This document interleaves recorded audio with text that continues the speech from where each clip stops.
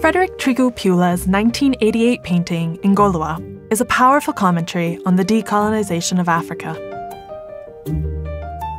The artist lives and works in Brazzaville, a city known as the capital of French politician Charles de Gaulle's Free French Africa movement.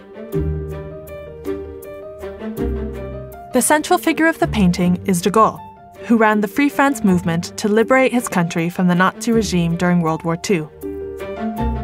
The title of the painting, Ngolowa, is a play on words. In the Congo, the word Ngolowa means to be strong, but also bears a phonetic resemblance to Ngolowa and de Gaulle. De Gaulle's head is placed onto a limbless marble torso, held up by African hands. The marble torso is symbolic of classical Western sculpture. With no arms and no legs, de Gaulle relies on the support of the African people. One of the figures holding de Gaulle aloft is Félix Éboué, then the administrator of Chad. Éboué's support for de Gaulle helped put the weight of African colonies behind the Free France movement, ultimately helping liberate France. The other figure supporting de Gaulle's body represents a Senegalese tirailleur, a branch of the French army composed of soldiers recruited from African colonies.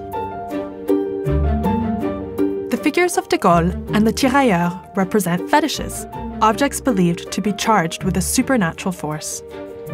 Many people in Brazzaville have shrines to them in their homes.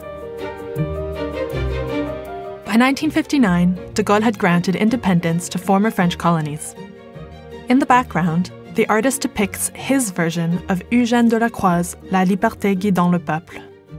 In Piula's version, a group of indigenous Congolese move across the canvas, proudly hoisting the flag of the Republic of the Congo. Trigo Piula is recognized as one of the most important artists to emerge from the Republic of the Congo in recent years. Ngolowa is a masterly depiction of the world that shaped him.